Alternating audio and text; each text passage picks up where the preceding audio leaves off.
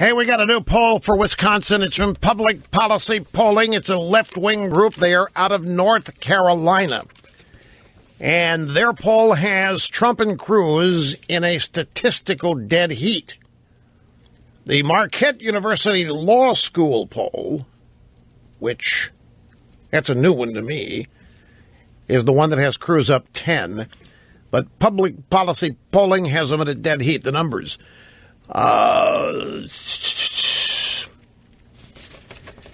Well, depending. PPP has a good track record, depending. Let me read through a paragraph here. What are the numbers?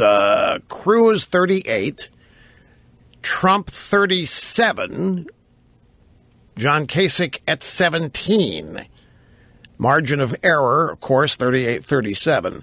Now, in a head-to-head matchup with Trump, if Kasich's out of there, which isn't going to happen, this is just a note of interest here.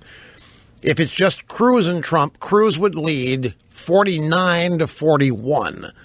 The poll found that 51% of Kasich voters would support Cruz if he left the race. 19% of Kasich voters would move to Trump. So that last part's irrelevant because Kasich isn't going anywhere. Kasich still thinks he's going to be the nominee or somebody's vice president or postmaster general, something.